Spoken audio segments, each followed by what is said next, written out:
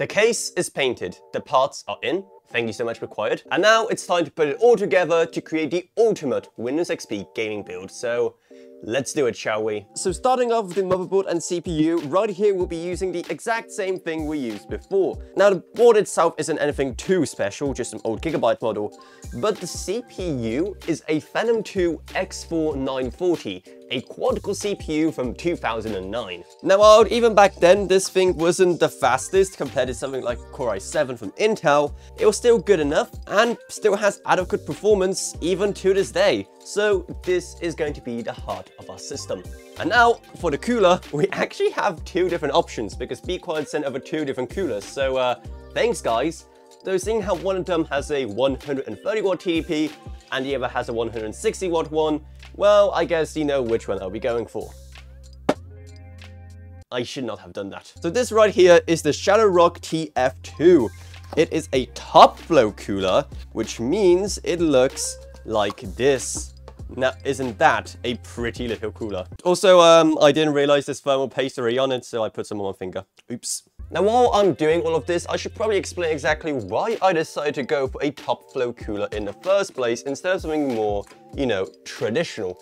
And that is simply because of the nature of the motherboard. Motherboards at that time had no consideration for VRM cooling. So a large area top flow cooler like this one will not only cool the actual CPU, but also the area around it, which for a motherboard like this is going to be really good. Another thing is that in this case, you can actually mount fans on the side panel.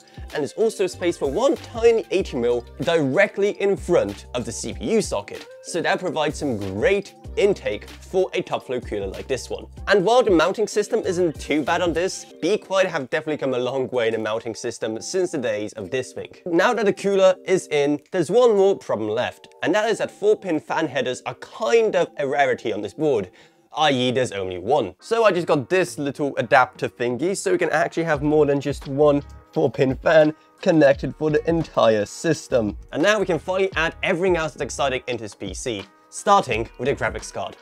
This is the GTX 295, a dual GPU NVIDIA graphics card that is an absolute beast. So when it comes to graphical horsepower from that late aughts era, I'm sparing no expense there. Even back then, this card was like massive, but nowadays it's like, what, half of a 3090 Ti? Well, that's an issue. I can't fit the other fan in there. Looks like I have to do the whole thing over again. Okay, graphics card is in again, but we still have two more expansion cards to add in. The first one is this glorious looking Sound Blaster Odyssey ZS2. I did a whole video on this thing, so you better check it out. It's gonna be up in the iCards. The last one is just a simple PCI USB card, because why not, I guess. The hard drive for this PC is just a very simple Seagate Barracuda one, IDE. Obviously. Now for the front panel, we actually have two things. Firstly is this beautiful Sound Blaster interface that works with our sound card. And the second is just an optical drive, though it's SATA rather than IDE. And now I think we can finally start mounting our Be Quiet fans in here. We're going to start with this one right here, which is going to take all that hot air away from our PC. Our second one is going to go right here at the front, and it's going to be obviously an intake. But before I continue, there's one more thing you have to do I've been putting off, and that is the front audio. The reason I'm putting it off is because it's the worst thing ever and I hope it burns. Instead of using the normal HD audio system we're used to, it uses an older standard called AC97. And the other issue is that for some reason, the front panel ports are all the way over here on this side of the motherboard. Okay, yeah, this is way too cramped. I'm gonna have to take out the graphics card again. Okay, so I took out the graphics card so I can see what I'm doing. But the other annoying thing is that they're not labeled. So you need a manual of some kind to actually do it. Why? Now for the power supply, Be Quiet actually sent this 850 watt Pure Power 11 FM, but I'm not tying up an 850 watt power supply into this PC. So instead, I have this thing. It's the same power supply, but 550 watt instead. And it's gonna do the job rather well. Okay, now we're pretty much done. The last thing we need to do is just attach this side panel right here. And by the way, can we just talk about how cute this tiny Be Quiet fan is right here? But seeing how it's kind of bad luck to, you know, close the side panel before you actually see if the PC actually works, let's turn it on. Okay, everything is now plugged in. The cable management maybe isn't too beautiful, but oh well, what can you expect? It's time to see if it actually works. If nothing catches on fire, I will be very surprised.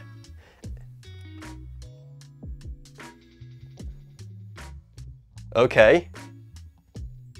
Everything's working so far, and it actually works. We're getting a display. That is amazing. It's actually happening. It's actually booting. I'm so excited for this. But it may be working, but now let's see exactly how well it works and what kind of performance we're gonna get. Let's start with one of my favorite games of all time, Need for Speed Underground 2 from 2004. And even at maximum settings, at the highest resolution the game will allow of 1280 by 1024, it still runs at a buttersmooth 60 FPS with VSync on. Now it's time for another classic from the same year, that being Doom 3. And once again at the highest maximum resolution of 1280 by 1024 and at the highest graphical settings, once again we get a smooth 60 FPS with VSync. Man, does this game look good for 2004 standards. I can't wait to blast away some demons on the GTX 295. Next up for something a bit newer, we have Gothic 3 from 2006. Now this game is special because it allows us to go all the way up to 1440p. However, at this resolution at max settings, the game struggles hard, with constant lag spikes, especially when a lot of the open world is loading in. Sadly, playable frame rates at 1440p and even just 1440p displays in general were but a twinkle in the software dev's eye back then. But even on a more manageable 1080p, the game still doesn't run great, with an average of anywhere from 30 to 40 FPS. Still, the game is very enjoyable even at that frame rate. But now we have to ask ourselves, can it run Crysis? And surprise surprise, it can't. At least on high settings at 1440p.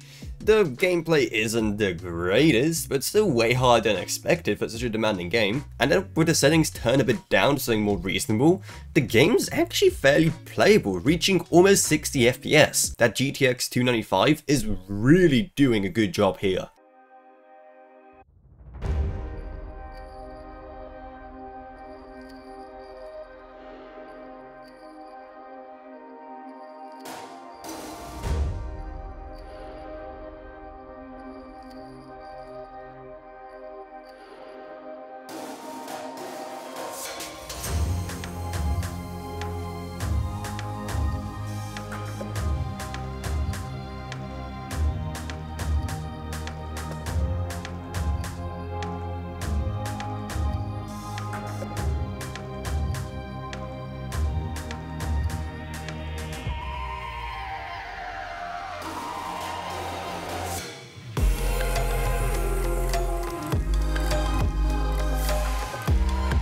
After so long, it's finally finished.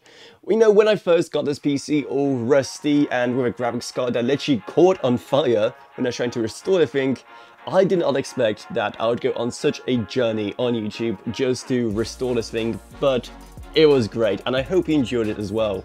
I also love to thank Be Quiet, who supplied a lot of parts for this build, and if you want to buy any of them, then our Amazon associates links are going to be down in the video description below. And by the way, if you like retro builds like this one, I'll be doing another one very soon, starring the legendary Intel Core 2 Extreme series.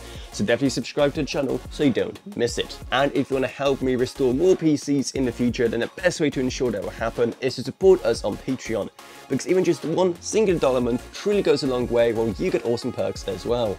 I'd also like to thank my existing patrons, Gavin Burns, Ryan, LKB, Meg Sumner, Shane Ulcroft, Lansby, and Jesse Hubman. Thank you guys so much. Support truly goes a long way. Down is also going to be our Discord server, our merch store, and our social media links as well. But anyway, that's about it, so I hope you enjoyed this video. If you did, remember, subscribe, like, whatever, and I'll see you all in whatever I make next. Goodbye everyone, goodbye.